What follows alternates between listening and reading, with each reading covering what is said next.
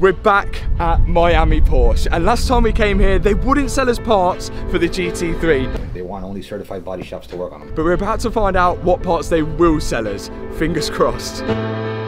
When I saw Adam Elsie's old Porsche GT3 show up at Copart, I knew it was my only opportunity to own one. It's an invitation only. And even though it was over 4,000 miles away from home, I still managed to make it happen. Wouldn't it? But getting the parts to fix it was not something I thought about. Oh my god. Second-hand parts are impossible to come by. Yeah. And Porsche in the US won't sell you structural parts unless you're a registered repairer. So I had to buy structural parts that I needed from UK Porsche and take them on as luggage on my last flight over to the US. But bringing parts like airbags on a plane is not the best idea. So I've got no choice but to try again at Miami Porsche.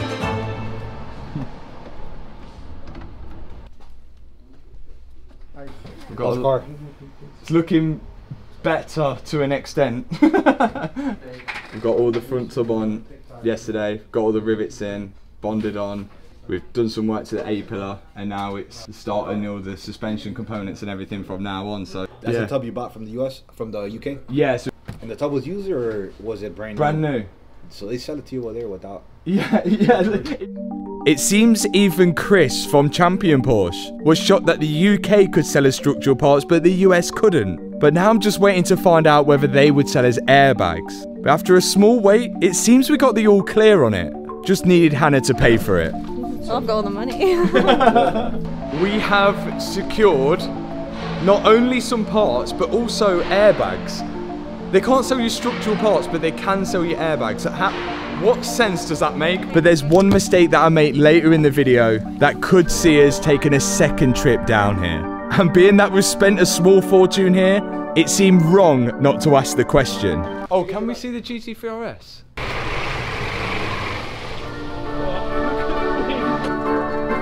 Wow. The GT3 RS. The next model up from the GT3. And this one was the first in the US. So when someone crashes this, just let me know.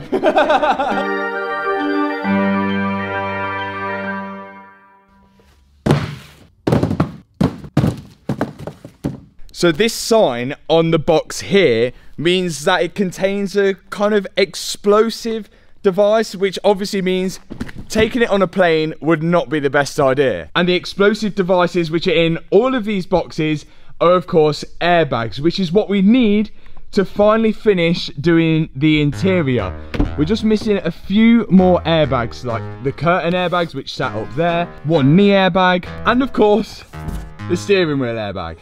As well as the steering wheel airbag, we needed the steering wheel airbag wiring loom. That's because the old one melted to the old airbag when it deployed, because they get so hot. And we're hoping as well that this new wiring loom will stop the horn from being constantly on. But we won't find whether that works until we get the battery connected and try and start it again. So this fitment looks the weirdest thing, because you can move around this airbag like that, which I've never remembered you could do, but everything's all in place and it feels like it should work, and that's how it is. But I just don't remember them being that movable. But there's no way you could fix that to be any better, because it only has two fixing points each side which push in. So I'm saying that's done, but we won't find out until the battery's connected. Next airbag to go in is the curtain airbag. These are usually hidden above the headliner, and it's the same in the Porsche. They're bolted to the rear quarter, and then it's only a bunch of non-reusable clips to clip it into the roof. And whilst I was doing that, my dad started prepping the front tub ready for paint. It's so exciting. Even though the Porsche only had damage to the right hand side of the car, all of the airbag deployed in the accident, which I couldn't imagine how noisy and how scary that would have been. You can even see on Adam's hand here, it looks like the airbags actually burnt it. So as much as they are in the car for safety, they also can cause injury as well. I'm just finishing up on the final curtain airbag, and there is one last airbag ready to go in, which is the knee airbag, which is mounted, well, right below your knees. So when the airbags deploy in a car, the seat belts tend to lock out because it pulls you back into the seat, so make sure you're in the right position when the airbag blows in your face. You don't want to be this close when the airbag blows. To make the seatbelt pull tight, it uses like an explosive device, and when that blows, you have to get it either reset or buy a new one. And unfortunately, on this 992, we were going to have to buy new ones, but from Porsche, it's extortionate. But I think I've got lucky here, because I managed to find a set of seatbelts in the same colour on eBay, which was still expensive at $1,500, but with one issue. They came out of a Carrera 4S, which means the seatbelts have a slightly different part number. But I was willing to take the risk to see if these worked. The Carrera uses the same chassis as the GT3, so I can't see why not. The only difference being that the 4S has 4 seats and the GT3 has only 2. I forgot how light these were. Oh, and another difference, the GT3 has the carbon bucket seats, whereas the Carrera just has the regular comfort seats. But they still seem to be working. We've got new seat belts in. Get in. And the best part about it, we've got some spare seat belts which should have been for the rear, so we could sell these to somebody that needs rear seat belts in yellow for a 992, which I can imagine is going to be so many people.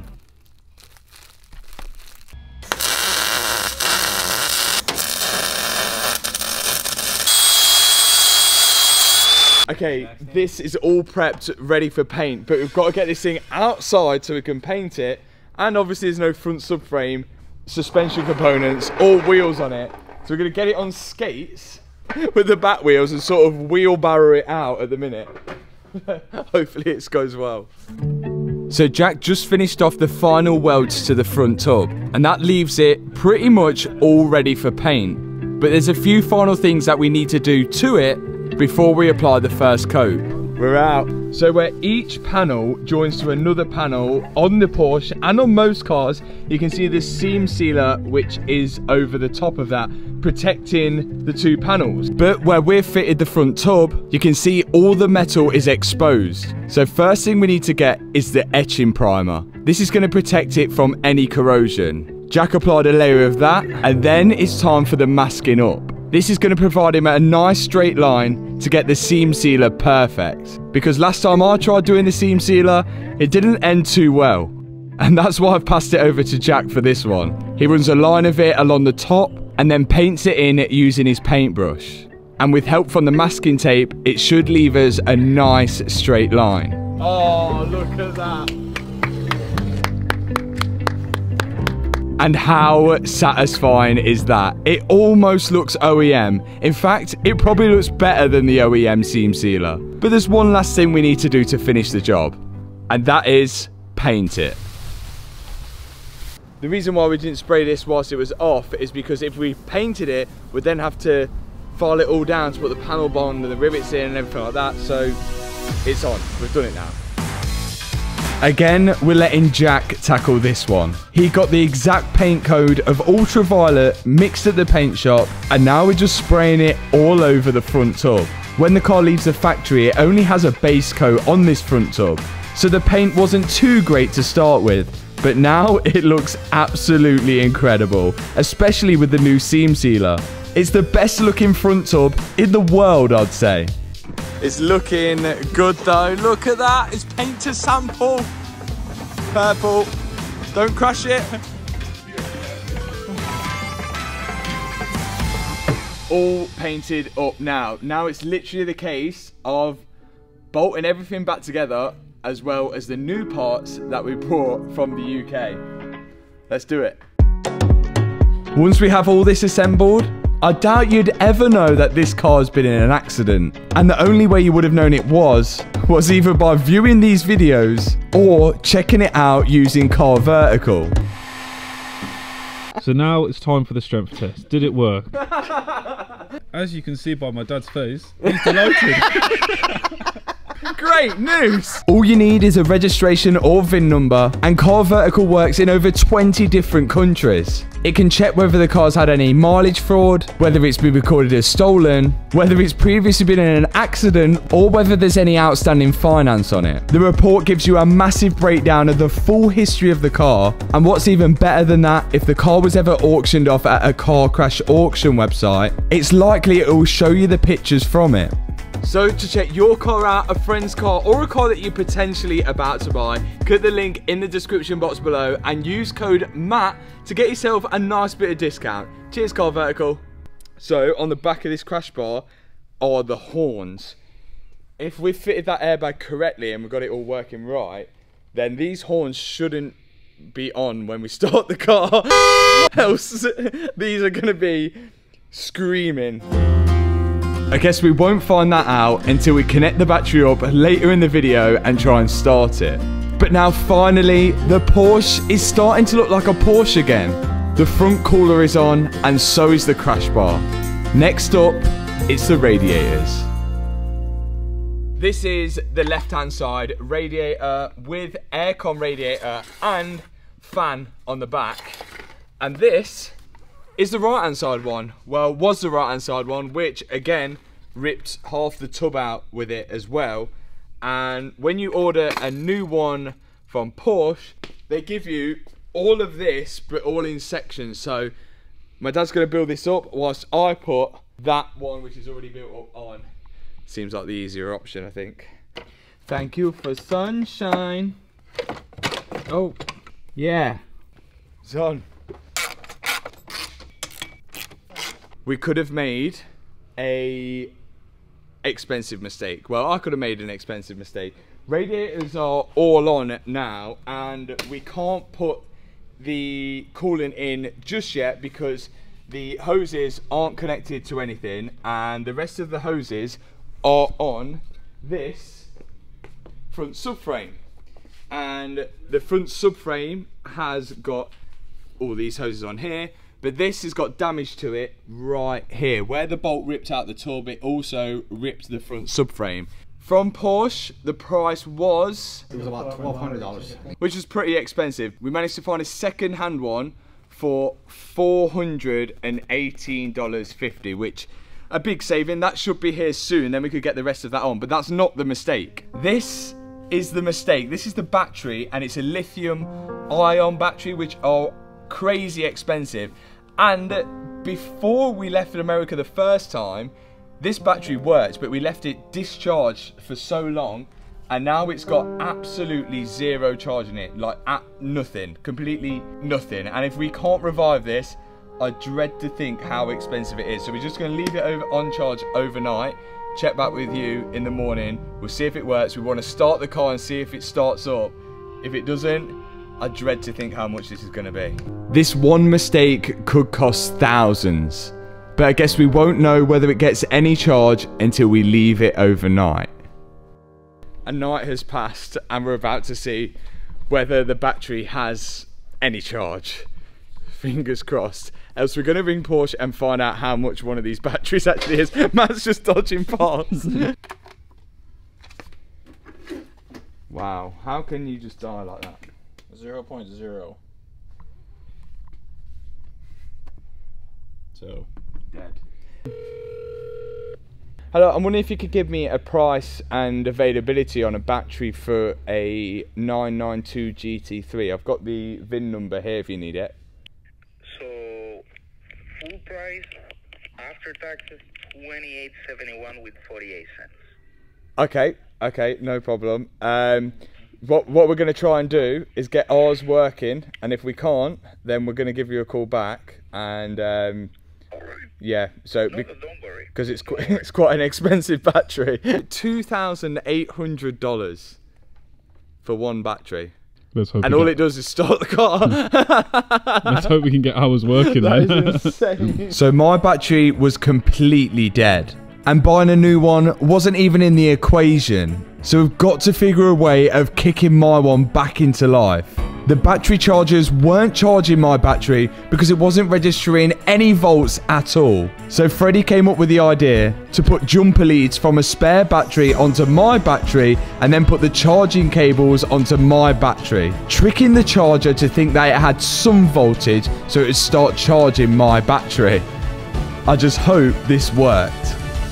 So now this should be charging that battery at like 40 amps. I don't know if that's going to work. We're going to see. Actually, we can see if it's holding a charge right now. If I turn it off and turn it on, it should give me a charge readout. 13.1 No volts. way! No way did he just... Yeah, so... That's insane! So it just needed a shock? Yeah, so... No way! Yeah, so... No way! Yeah, we're good. What? Well, we have... There we go.